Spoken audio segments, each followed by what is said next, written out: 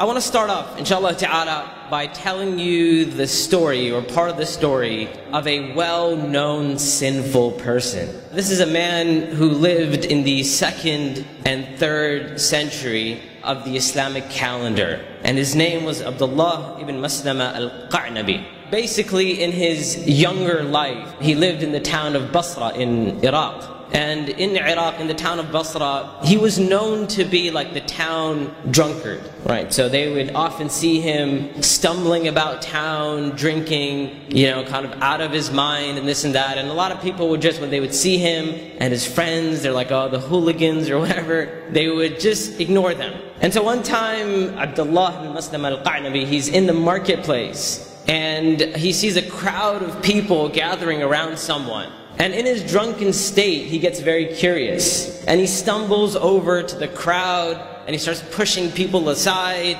And he's like, who are you talking to? Who is this? Why is everybody so concerned with this individual? Who is this? And they say, this is Shu'bah ibn al-Hajjaj. And he says, and who is Shu'bah ibn al-Hajjaj? Who is that? And they say to him, this is the famous scholar of hadith, Shu'bah. Like, people are like, how do you not know who this is?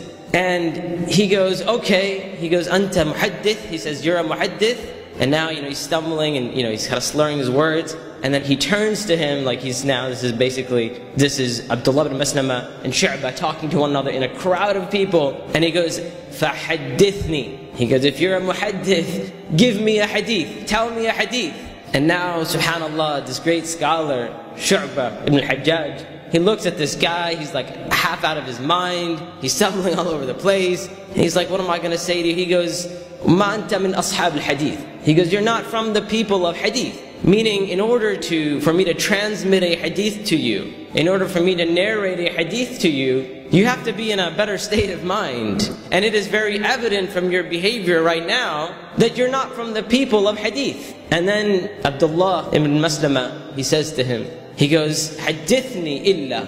He goes, give me a hadith and he says, or I will strike you. I'm going to beat you up. And so finally, Shu'bah ibn al-Hajjaj, he gets quiet for a while, and then he begins to say to him, he said, it has come to us from Mansur, who narrated upon Rib'i, who narrated upon Ibn Mas'ud. قال رسول الله صلى الله عليه وسلم.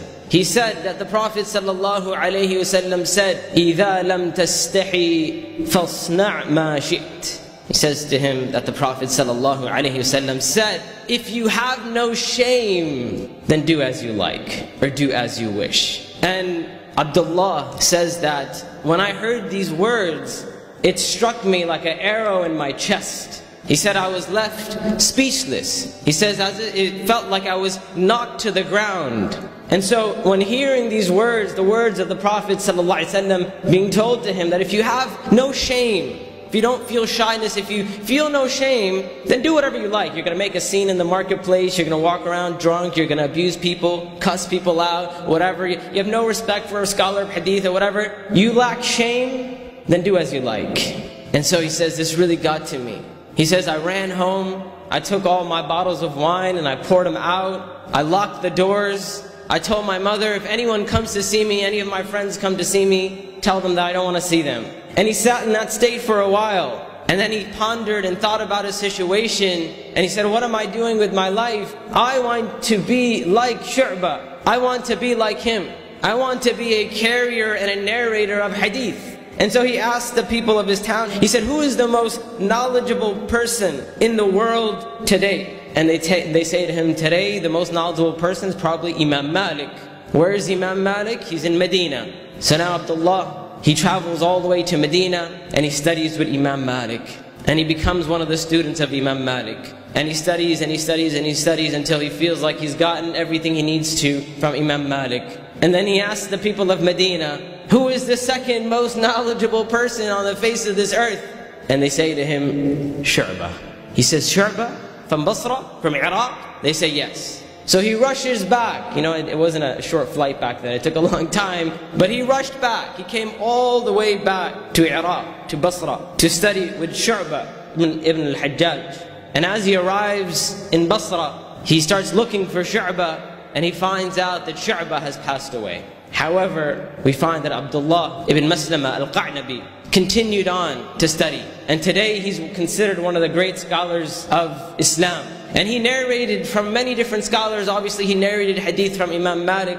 I believe he has about 130 or so narrations mentioned in Sahih al-Bukhari. But when it comes to his teachers, amongst them they have listed Imam Malik and others, but also amongst his teachers they have listed Shu'bah. Did he study with Shu'bah? No, he didn't sit with Shu'bah. He didn't study with him.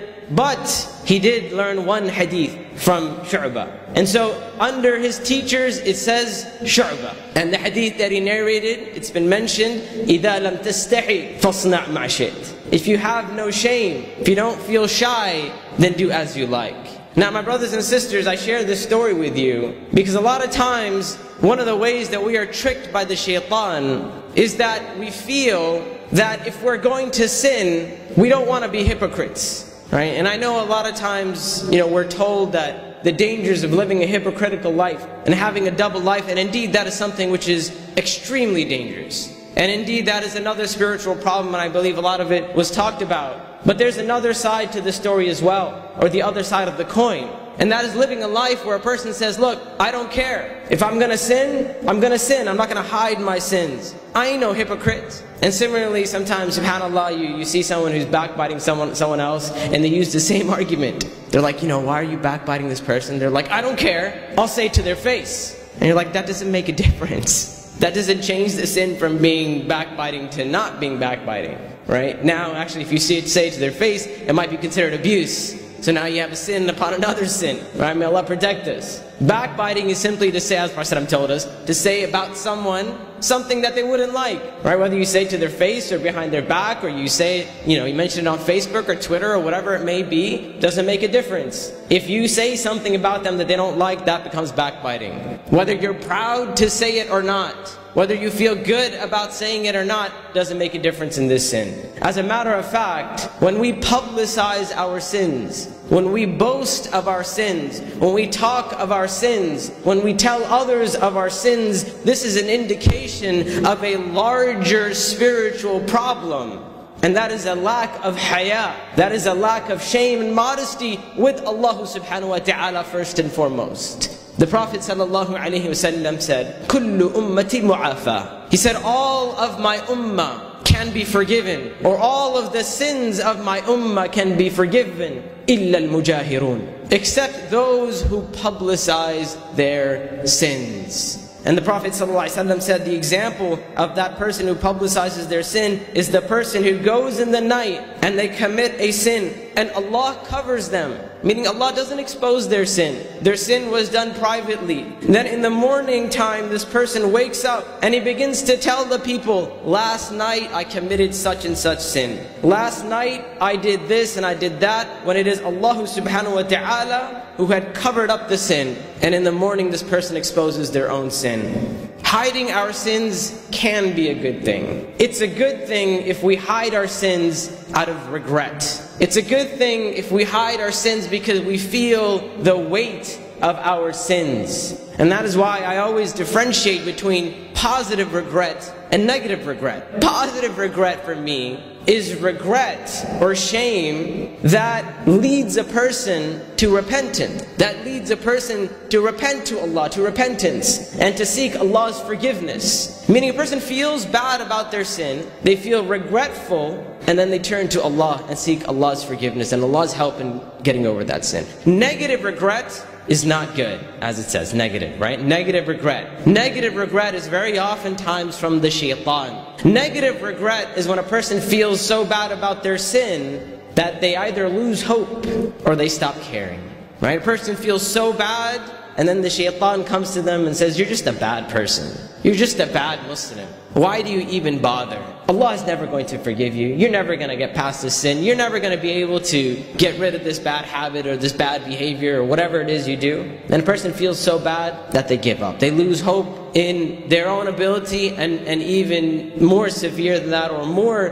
dangerous than that is losing hope in the ability of Allah subhanahu wa ta'ala to help them. That's why I often tell people that if you have lost hope in yourself, then at least have hope in Allah. If you don't believe in yourself, if you don't believe in your own abilities, if you don't believe in your own capabilities, then have belief and believe in Allah's ability to help you. Have firm faith that Allah has the capability to help you, because Allah is capable of anything. And that is what we're talking about when we talk about positive regret. That a person feels bad, a person feels some type of shame. And you know, subhanAllah, this is a problem that our scholars have talked about for a very, very long time. But in this day and age, this problem is almost compounded because of our friendly internet, right? Because we have so many avenues and so many ways of publicizing our sins, publicizing our faults. And subhanAllah, how many times have we met someone, and I can at least tell you personally, this happened to me quite a few times, where I meet someone who, you know, finds Islam at some point in their life, or they start practicing Islam, or they become more spiritual, and then they want to change their life or something, and they're like, wait, but I have a whole history of public sinfulness. And it used to be like back in my day, you know, like I'll tell you, look, when I did stupid things, I'm just, alhamdulillah, like eternally grateful to Allah subhanahu wa ta'ala that like we didn't have YouTube and we didn't have MySpace and things like that. Right? Some of you know this, but I used to be in a band before I accepted Islam, a punk rock band, music that most people wouldn't like anyway, right? Besides the fact that it's music. And one of the things that till this day I make shukr to Allah subhanahu wa ta'ala is that this was pre-YouTube. Because I know for a fact the first thing that would have happened is somebody sees me here on stage, oh, Sa'id Tasneem, let's see what's going on about, you know, let's see what's going on YouTube. And then at some point they'd come across like a track that we recorded or something or whatever. And remember this, Allah forgives. Allah forgives very easily. It means nothing to Allah subhanahu wa ta'ala to forgive, but people are not the same. It is very difficult for people to forgive. People may even forgive you, but things will remain in their hearts. And that is why sometimes a person may commit a sin, and they hide their sin, and they feel bad about it, and they make tawbah and no one finds out about that sin. And this sin is between them and Allah subhanahu wa ta'ala, and Allah forgives them, and they're done. But on the other hand, a person commits a sin publicly, and they publicize that sin, and they repent to Allah, and Allah subhanahu wa ta'ala forgives them, but the people don't forgive them. And that is why this ruling that I found in some of our books of qada, in some of our older books of qada, which I found to be very strange, because you know, in this modern time it seems very strange when someone would commit a sin that would become widespread and wide known. Let's say, you know, in like a Muslim society or whatever, someone commits zina, right? And their zina is publicized and everyone finds out that they commit zina or whatever, and then they make tawbah, or they've done a sin that people have been affected by. Sometimes the qadi would say part of your tawbah is to move somewhere else. And you know, as a student reading this, I'd be like, why? Right? Like, why would you have to do that? And the reason is because this is pre-internet, right? Pre-social media, where now a person can move to a place where, you know, they don't have to deal with the people who will constantly shame them for the sin that they've committed, right? And that sin goes back to being between them and Allah subhanahu wa ta'ala, and they have hope that Allah will forgive them. And inshallah ta'ala, the last point that I want to mention is this: our hiding of our sins, as long as it is done for the right reason, inshallah ta'ala, is a good thing. It means that we care. It means that we care about this sin, and we regret what we have done, and we want to turn back to Allah subhanahu wa ta'ala.